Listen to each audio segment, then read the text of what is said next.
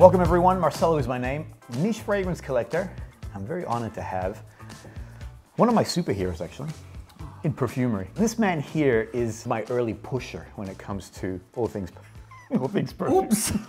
Years ago I went to a masterclass in the city here in Melbourne, and Michael was there. I just was getting into niche perfumery, and you did this elaborate on Clive Christian, and I spent more money than what I should have, let me just say that. So this man has this amazing power to seduce you with his knowledge of all things perfumery. So this lineup is Michael's recommendation. If you like Rose, or if you like Vetiver, these are the big hitters. Absolutely. Rose is quite an extraordinary fragrance on men in particular. And the selection that I have for you here today really focuses on different aspects of rose. Just how you can capture rose with green notes behind it, with wood notes, and also with spices, and in the case of this beautiful one, which we'll talk about soon, incense. Rose, I think Marcelo has had a lot of bad press. People look at rose and think, oh, it's grandma, it's old-fashioned. But rose has been elevated to such an exquisite level and sophisticated level in perfumery that these are going to blow the socks off anybody. Now I'm going to make a recommendation, and that is find your wallet, hide it somewhere that you're not going to find, because you're going to be tempted after this video. I'm not that bad. I've warned you. The rest is on you now. So after this, you'll be like, right, I need these fragrances. So Michael, the floor is yours. I'm going to be the student here. What we're going to start with is a fragrance called Juan Manuel. And Juan Manuel graces from FUEGUIA, a South American brand created by Julian Bedel. Julian Bedel is a self-taught and educated perfumer. It's always been a passion for him, chemistry, but also capturing nature. And he's expressing that through these extraordinary fragrances. The notes coming from predominantly the foothills of the Andes Mountains and the Tierra del Fuego in Patagonia. See, already yes, tell me more, Michael. I want to know. So, the fragrances are made in Italy, and what he generally does, he has a note that's sort of the heart of the fragrance, and in this case, it's rose. So he views fragrances almost like a celestial body, if you want to call it that. And two notes orbit around this core raw material. And what we're smelling here is rose with pink pepper and geranium. Right. And geranium gives that beautiful green woody accent to the rose. And the funny thing is, as soon as I sprayed, that pink pepper, that pepper component of it, the sweetness of it, I guess, came bursting out, but that rose was definitely... It's extraordinary. It's the hero, yeah. Ladies and gentlemen, you have to have this in your olfactive wardrobe, honestly.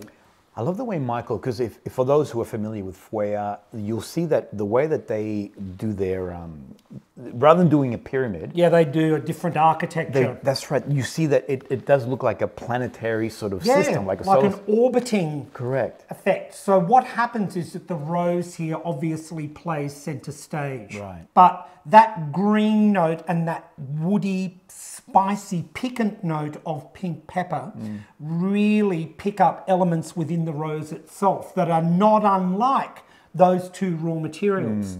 So rose, if you break rose down, it has many different constituents that makes the scent of rose distinctive. Yes. And what I think it does here is create something neo-metallic. I know that's a very strange way of describing it, but I think it's the balsamic acidity of the green geranium that really makes that rose sing. Would you agree? Oh, totally, absolutely. Michael loves using neo-metallic. I don't know what that means, other than... It means almost metallic, right, or not quite metallic, but almost there. It mimics, it's a mimicking note of a metallic, like an oxide element in rose. This man is the expert, because for me, all I'm getting is rose with pepper, neo-metallic, only for a sophisticated nose. Not at all. Can you smell what I'm talking about? Well, what I'm getting from here is definitely the woody elements of it. I'm definitely getting that pink pepper. I do like the greenness or that geranium also coming through, but the rose is center stage. The great thing about this, in my opinion, this is easily a masculine rose fragrance. 100%. Easily female, so a woman can wear a rose, but if you are one of those men who like, oh, I'm still trying to get into it, comfortably, those other elements there, yeah. This brand is I love FUEGUIA. Magnificent. It really is. I think a lot of people know that I love FUEGUIA. So FUEGUIA is an Argentinian brand, and so it's one of those that really resonate with fellow countrymen. The next one we're going to talk about is created by a 7th generation perfumer, and his name is Aurélien Guichard. His father is the famous Jean Guichard, who back in the 80s worked on the Lulu project for Cacharel. And his father is now the creative director for Givaudan Perfume House. And his son, Aurélien, purchased a rose farm in Grasse in the south of France. And these are harvested and produced in a way that nurtures the rose and the soil to create these magnificently cultivated organic roses. Incredible. And you can smell the difference. Correct. And this, the magic of this is rose with saffron. Right. And here you get a spicy rose signature. It's almost neo-classical rose. Correct. I'm trying to sound it. He's trying. I'm trying. You've got to give him that. Sometimes rose gets a bad rap because it's, it's been done in cosmetics and it feels a bit grandma-ish. Yeah. So that rose that you're familiar with is here, but then there's this other element, and it could be that saffron like you're saying. This is rose, a rose bud, I should say, or the opening of this beautiful organic rose wearing bondage gear. Like, it's got the most incredible sensuality. Bondage gear, huh? What about some nice lingerie instead? Or that, a beautiful black negligee or something that's quite sophisticated. Because it's not a nasty rose. Not at all. It's a sensual This is one of the most spectacular rose fragrances in the marketplace today, and it is now officially the global bestseller for the brand. Is that right? Well, there's no surprise. There's no surprise. One thing that I read about, and tell me if I'm wrong, similar to a wine harvest, he harvests his rose, and then whatever that rose harvest produces is what he produces when it comes. 100%. So he won't add any other roses. No. So it's his organic farm, organic roses, and that's what is created to make Radical Rose. As he did with his organic tuberose in French flower. French flower, that's my wife's favorite. And I'm telling you, when she wears it, the whole street knows. I mean, that fragrance projects like nothing else. It's beautiful. Just another one from the MATIERE premiere. I love it. I love the way he's come back to really the artisanality of what he does and his work in Grasse. It's extraordinary. Michael and I have created a set of masterclasses online, on demand, so you can watch them whenever you want to. We did one for the MATIERE premiere. We've also done it for Creed and Xerjoff and things of that nature. But if you're interested in those masterclasses, have a look below on the link, and it'll go straight to the Libertine Parfumerie website, and you can go ahead and book that. You can watch it at your leisure. You'll get the samples. You'll hear us talking. You'll hear the master explaining. Look, you're too kind, but it's I have to say. It's true. The next one is rose presented in a different way again. And here we're focusing on rose with incense. In true AMOUAGE style. In true AMOUAGE style. And this is the brainchild of Bruno Jovanovac. And it's a magnificent Omani rose. It's rock rose. Right. This is so deep, so rich. A black incense that you smell through. There's a frankincense note that comes through. So the resinoids really play a very important role in bringing out almost the sweetness of rose in this case. Can you smell that sweetness? I can. It's almost like a Turkish rose delight sort of scent, but it's beautifully juxtaposed with this incredible dark incense. This fragrance here is my winter delight. I'm in smelling it now. It's beautiful. So I love wearing this over cool weather, and it radiates a warmth. This one, it does. It's not as pronounced as Radical Rose. No. The incense definitely plays a lot more part. Yes, absolutely. It's almost, I like the way you defined it as the Turkish Delight. There's a sweetness of that wonderful rose. Yeah. It's almost like, and I'm sure many of you have seen it, it's like a rose petal marmalade. Yep, okay. Okay, where you've got that sort of glutinous, jelly-like sort of agglomeration of rose petals and the like. And that's what it takes me to. But then the incense just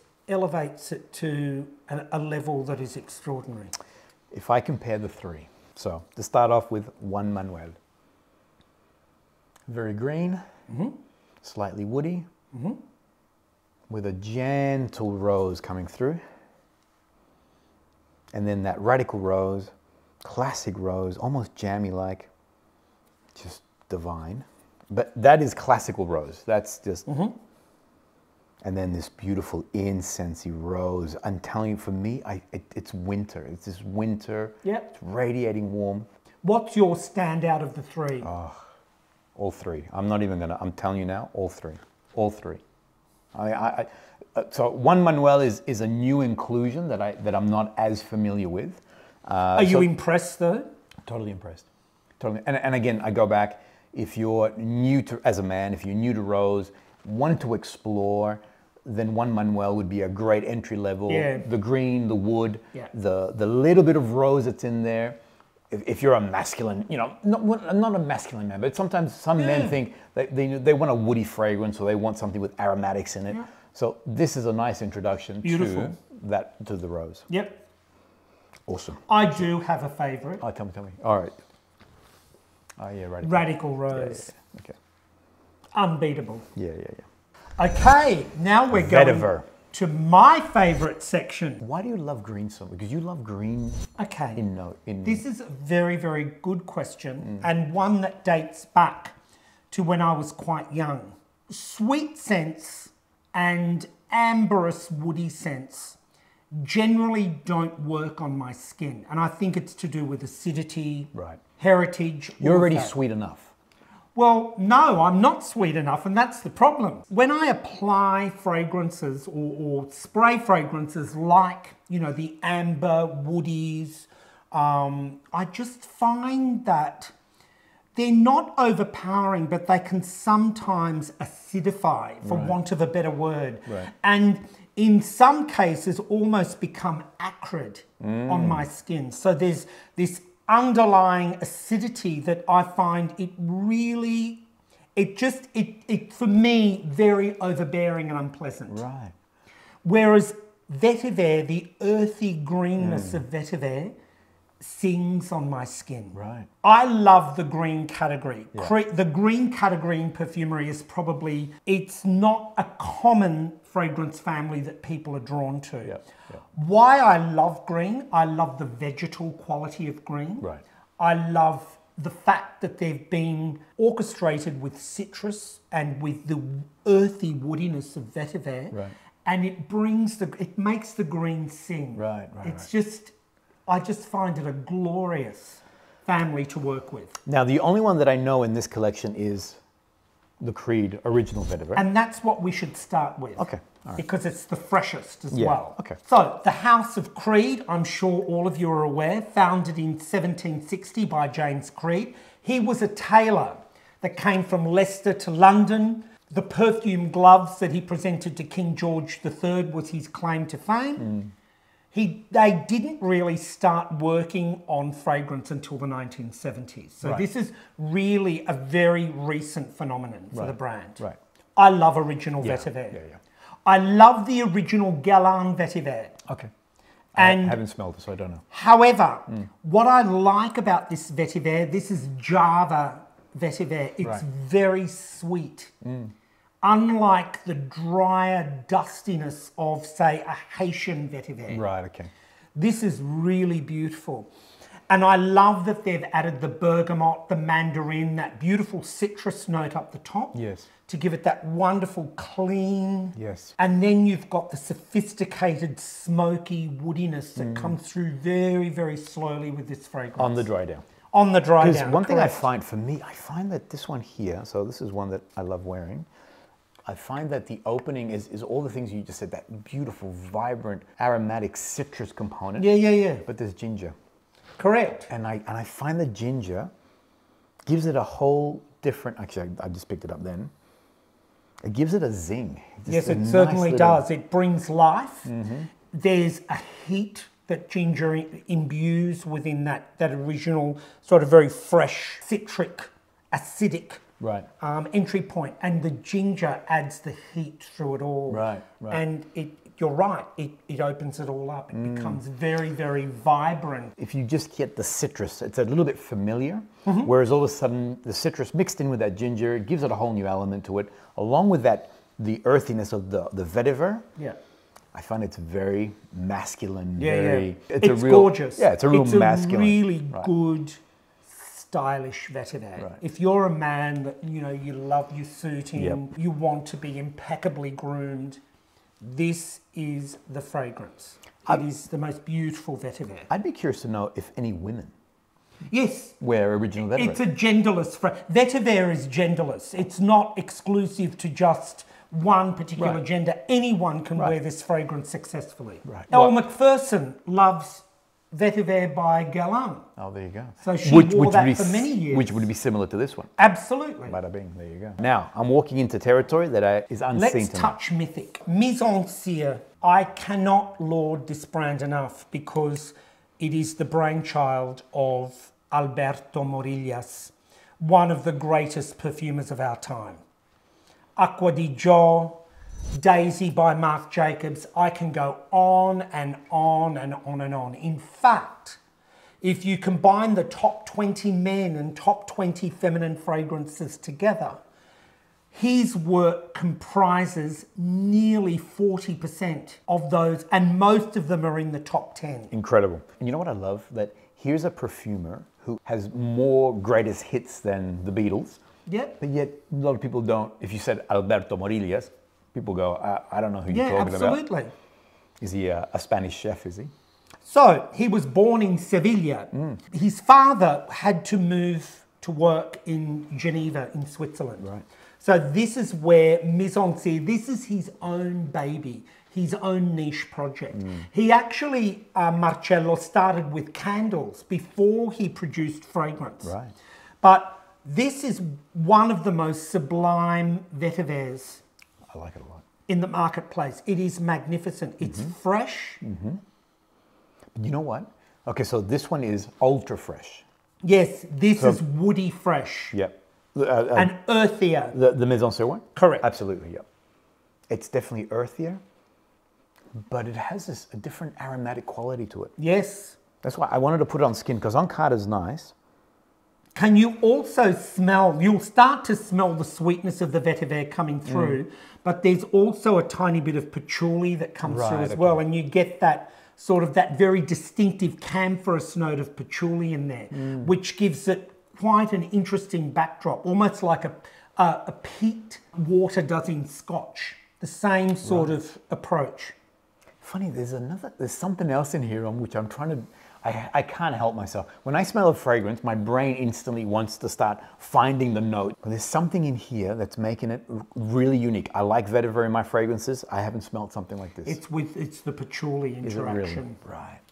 It adds, as I said, that peatiness, that camphorousness. Yeah, okay. This is really good. It's magnificent. It's a very distinctive vetiver fragrance. I wouldn't call it mainstream vetiver. No, this is really off the beaten track. Yeah. At the moment, just so you know, aromatic, vetiver is definitely in there. And you know what I love too? It doesn't have the classic, I'm guessing it has some citrus in the opening? Yes, it does. Well, it doesn't have that classic citrus, orange, lemon, that you sometimes get. It has a brightness, but it's something that's a little bit unpredictable. It was, I nearly grabbed it. I'm telling you, my brain's trying to grab this note. Good. I'm not going to tell him, of course. Okay, all right, I'm going to move on. This one here, I find it is a lot more masculine leaning. Correct. A lot more masculine leaning. Correct. Though, A again, woman could wear it. let's face it, what is gender in perfumery? It's agree. It's how it makes you feel and Totally how you like to smell. Totally agree. And we purposely did this. So we put rose, which traditionally is deemed as a feminine leaning sort of note. And then we grabbed vetiver, which is deemed as a more masculine leaning. But at the end of the day, it's whatever you enjoy wearing. Absolutely. That's what you should wear. Okay. This is one of your favorites. Drum roll. Okay. It best to last? Is it the best to last? What do you think? It's one of the best sellers in the Costume Nationale range. Right. Costume Nationale, ladies and gentlemen, was founded by Ennio Capazza, an Italian designer who was an understudy to Yohji Yamamoto in Tokyo. He came back, opened up in the 80s his own design house, and the V-Monkeys, the group who created the beautiful fragrances Juice Box, were also responsible for creating these fragrances with master perfumers for Ennio Capazza. Now you can see obviously the minimalist Japanese element in the packaging, but the raw materials are quite extraordinary because they're LMR raw materials, meaning they come from Laboratoire Monique Remy. And this is an offshoot of International Fragrances and Flavors, IFF. They are based in Grasse and they work with naturals that come from fair traded and sustainable sources. Right. And the perfumer is the renowned Dominique Ropion. Oof, I love him. Very similar in stature to, you know, the likes of Alberto Morillas. Yep. Brilliant. This is cinnamon bark that you'll smell from Sri Lanka. Yep. A beautiful smoky vetiver. There's cardamom. Cardamom needs to be in this fragrance to cut through the sweetness, that very sharp earthiness, right? But what an incredible balance. And it is a parfum. It's close to 30% concentration for $199. You know what I was going to say, as Michael was sharing? It's incredible. Costume Nationale, if you would like to explore niche perfumery, this is a great place to begin. Their lineup, their collection is exquisite. Their fragrances are unique. And I'm smelling this and it's divine. Do you like it? That cinnamon bark. The cinnamon bark really makes it sing. And it brightens it a lot. You know, I'm going to wait. I'm not detecting the vetiver as much. So unlike... Correct. Unlike MYTHIQUE. Correct. The vetiver was there. And the vetiver is there. It's very understated, Marcelo, in this fragrance. But it's there. Yeah, well, this one here, aromatic, spicy. And I'm going to say there's an earthiness that's coming through, but it's not a very pronounced vetiver earthy note that I'm getting. There's a sweetness in here too, though. Yes, the cardamom. The cardamom and the cinnamon bark work very well together. You know what I love? All three are different. Are very different, aren't they? Absolutely.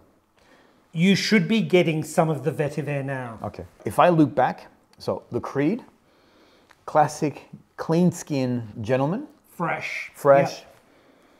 This one here is a powerhouse when it comes to vetiver aromatic, but with a sort of a woody edge to it. I find it's quite masculine. Yes, it's beautiful. And now this guy. This is very distinctive. This to me is almost after 5 or a winter day fragrance as well. I'd wear that with a black tie. It would be a superb fragrance to wear for an occasion like that. But niche perfumery at this price with the type, the quality of raw material that's been used and by who created it is quite extraordinary. And it's because they've pared back the packaging. It's all about that beautiful, polished, very clean, simple linear design. And it's all about the ingredients. The juice itself, correct. Boom. I love it. Guys, ladies, gentlemen, 3 really impressive fragrances if you love rose, very diverse. 3 really impressive fragrances if you love vetiver, very diverse. All 3 of these are distinctly different. What I do love about these ones here is rose is still a very clear note in all of these fragrances, whereas I find that the vetivers in here are very different. Quite complex. Yes, there's different elements to it. Yes, there is. If you love niche perfumery, Michael and I have done a range of masterclasses. They're on demand, online, so you can watch them whenever you want. Go to the Libertine website. There will be links below. You can go ahead and book those and listen to the master well, you have this guy who loves perfumery. Libertine will send you the packs that have all the samples of the fragrances that we will be discussing, so you can join us as we discuss those fragrances. Thank you, Senor. Thank you so much, and thank you all. So did you enjoy that? Absolutely. Yeah. I think this has been a beautiful journey for me, because each fragrance has its own distinctive signature. So thank you very much for giving me the opportunity as well, Marcelo. It's a pleasure to be with this man. I enjoy his company, I enjoy his knowledge, I enjoy listening to him and sharing all things niche perfumery. As I said, he's my sensei, so come on. I love him too. Bye guys, Thanks everyone. See you guys all in the next episode.